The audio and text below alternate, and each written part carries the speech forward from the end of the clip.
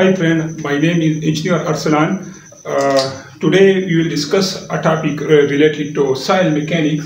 So these are basic terms which are used in soil mechanics, and this is our confusion about this term. So these terms are bearing capacity, ultimate bearing capacity, safe bearing capacity, allowable bearing capacity. We will discuss these four terms, and after watching the full video, I hope that your mind will clear. So let's start bearing capacity. What is bearing capacity of a soil? Bearing capacity of a soil is actually the maximum load per unit area which a soil can bear. It is a maximum load per unit area which a soil can bear. Then this is the bearing capacity of that soil. And next one is ultimate bearing capacity. Ultimate bearing is actually the minimum load. The minimum load, it is not a maximum, it is the minimum load at which the soil will just fail. It is the minimum load at which the soil will just fail. Then this is ultimate bearing capacity. So the next one is safe bearing capacity. So safe bearing capacity, what is the safe bearing capacity? Safe bearing capacity is a maximum load. It is a maximum load at which the soil will fail in settlement.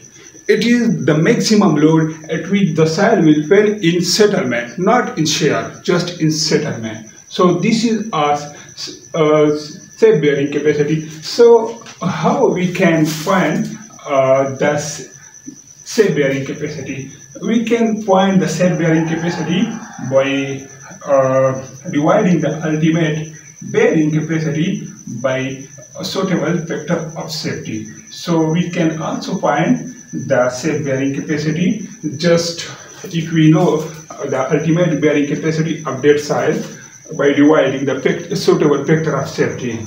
And the last one is allowable bearing capacity. So what is allowable bearing capacity? Allowable bearing capacity is a load at which soil will neither fail in shear and not in settlement. So this is the load at which the soil will not fail in shear and not in settlement. So from this we can say that the ultimate bearing capacity, safe bearing capacity and allowable bearing capacity, which bearing capacity will be more for any soil. So we can say that for a soil, the ultimate bearing capacity will be more than safe bearing capacity, and the safe bearing capacity will be more than allowable bearing capacity. And you people should note that when we are designing a foundation, then we are taking the allowable bearing capacity of soil, because this is the least then safe bearing capacity, ultimate bearing capacity. So for factor of safety, we are taking allowable bearing capacity. So this is the basic difference between this term, and this term are used in soil mechanics, but many students have confusion regarding this two terms. So I hope that your mind will be clear about this term. So keep watching the video. I will upload more video about civil engineering. Okay, thank you for watching.